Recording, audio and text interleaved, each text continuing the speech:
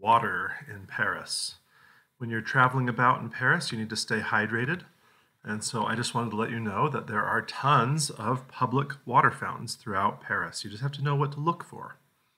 So there are the traditional kind, like this, although my wife thought it looked like a toilet, but it is a water fountain, sort of modern looking.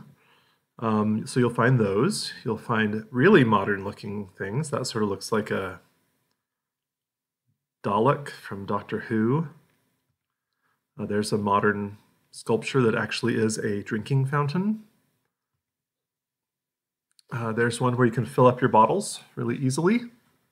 You can see the spigots on both sides. Actually, it looks like there's one facing straight towards you as well.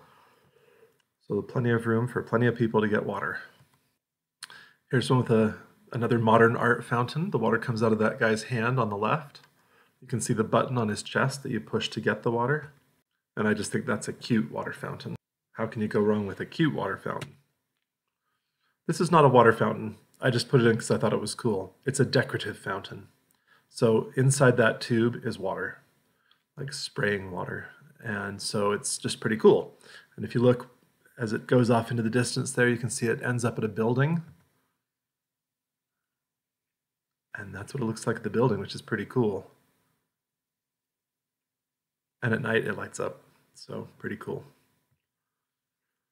These ones are more historically interesting fountains. These are called Wallace fountains, and they were put in by a man named Wallace when he wanted to encourage people to drink less alcohol. So he put in lots of these fountains all over Paris to try to get people to drink more water. So you'll find these ones mostly in parks or on street corners, depending on what part of the city you're in. And then there's these fancier ones that I think my wife and I walked past before and didn't even realize it was a water fountain. We just thought it was a sculpture. But look at it. It looks like a sculpture, but if you put your water bottle between the women, there's water pouring down, and you can, or there might be a button or a sensor of some sort, but I assume there's a button that you push and then the water comes out. So these are all over Paris. There's like 70 of them still in existence. So keep an eye out for them. Some of them have been painted to look more modern.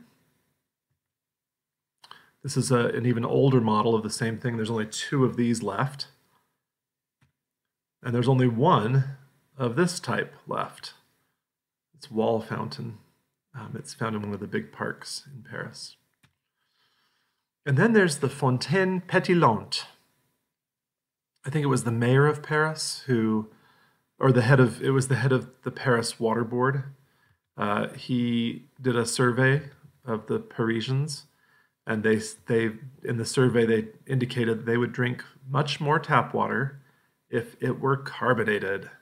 So in an effort to keep the city's inhabitants hydrated, the authorities brought sparkling water to the streets for free. So here is a sparkling water fountain. And another one.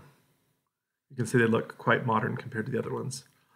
Here's a man filling up his Coke bottle with sparkling water.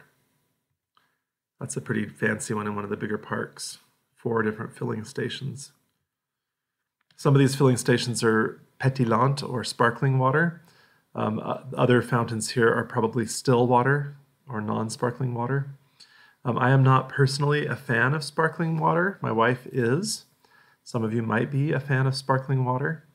I prefer it to be flavored, but this is just plain, straightforward sparkling water. So if you like sparkling water or just chilled, cool water, find yourself one of these stations. There is a sparkling water fountain in every single arrondissement.